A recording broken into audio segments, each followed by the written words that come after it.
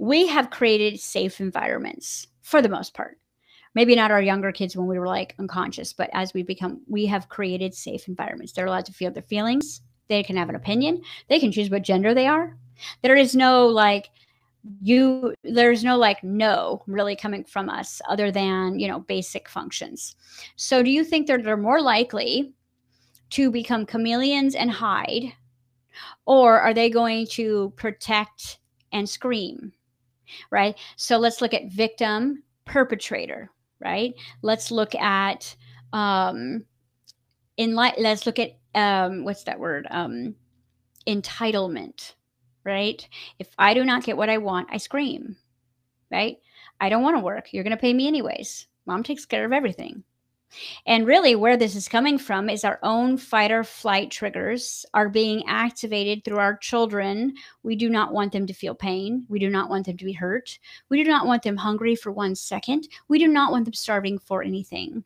So in anticipation of our own fight or flight triggers, fight, flight, or freeze, we fight for their freedom. Okay? We freeze ourselves for their joy. Okay? We run away and disassociate from certain things that are going on with them because we're not ready to experience it. So your brain is using fight, flight, or freeze, not just with you, but your boss's fight or flight, your partner's fight or flight, your ex-husband's fight or flight, your kid's fight or flight. Any wobble that feels like something unsafe is about to happen, my survival is being jeopardized, you are either going to attack the system, become the system, or hide from the system. Which one are you? Well, depends. Are you out there fighting for justice? Are you hiding? Are you pretending? Doesn't matter, because you're probably doing it differently. And this answers every one of your questions that you've been asking in the queue. Jess, will fixing my hormones improve my relationships? 100%. Jess, I don't have any weight to lose. Is this going to help me with my trauma? 100%. Because you realize that this separation in your brain that has created the me, right? The broken unconscious me that is keeping you safe inside, never letting you play outside, never letting your dreams actually become into fruition, right? Remember, you're right about to walk through the threshold, you get ghosted.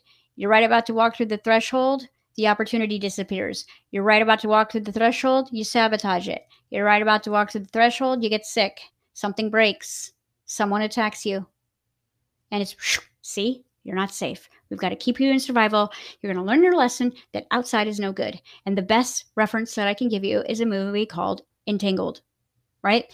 It's a movie about Rapunzel and her beautiful magic hair and her narcissistic mother who needs her light, okay? This is the ego identity, the broken parts of your brain, the curmudgeon, the criticist, the fight or flight, the one that doesn't understand thriving at all, is living in a constant state of separation, lack, judgment, criticism, insecurity, poverty, starvation, is alive and well right inside of you. And you do not know these things exist. You do not know any part of this brain exists until you get triggered. So triggers are our most valuable gurus. They are the most valuable guru that you have, next to, because there's always a duality point, the things that inspire you. Now, trigger in a high vibrational perspective is an inspiration. High, intuitive, enlightened awareness of self, inspired. Okay? Someone's poking a wound or jeopardizing your survival, that's a negative trigger, and you are going to survive that moment very unconsciously. Now, if your hopes and dreams have been constantly stolen, ghosted, disappeared, abandoned, rejected, right? You haven't been allowed to be this you that you think you are, but you can't really live there. Then when you see an inspiration, this is another PTSD environmental trigger, is instead of being intuitively inspired by an inspiration, You are jealous. Ooh, ouch. You are now in comparison to self. You are in comparison. Why is she have what I don't have? I work harder than her, right? I'm prettier than her. I'm skinnier than her, right? Or she's prettier than me. She's skinnier than me. That's why. You see how your brain will go into surviving the idea of witnessing its own lack through perpetration or victim. Like, well, she's skinnier than me. Her parents loved her. Victim, right? I'm way prettier than her. She's a loser. Perpetrator. Whatever makes you feel the safest in your own mind, you will recite and have a conversation with yourself about completely through a program. So if you were a kid, right, like me, who had the opportunity to be, until my parents got into Hollywood, extreme poverty to the point where no beds, no toys, nothing. We were always, my parents were always the help, like the maids and blah, blah, blah. We lived in these very, very abundant environments. You know, it was always like Beverly Hills, but we were like poor white trash. Okay. And of course, I had to go to school with all these kids. So I'm going to school with kids that are allowed to thrive.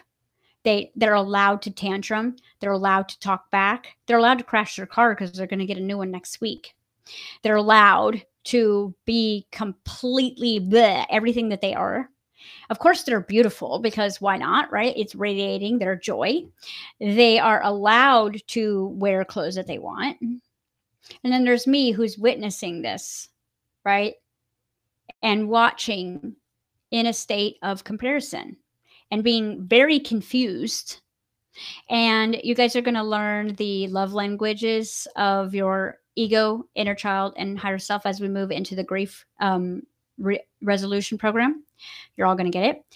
You decide to discern in that moment of intense confusion that you must just not be good enough, or you're not allowed, or you don't deserve it. Because when you go home and you ask for those things, just like any child would, Mom, can I have a car like they have? Who do you think you are? We're not made of money. Now I have a shame and guilt, and I'm humiliated for asking for that which I want. So now I'm not going to ask. I'm going to freeze. I'm going to disassociate. I'm going to build a mask, and I'm going to pretend that I have these things. Okay. So we've all done this in our own way. Maybe you were the rich kid and then you lost everything. Or maybe you were the rich kid that was over nurtured to the point where you were so suffocated by stuff and people and opportunities that you felt trapped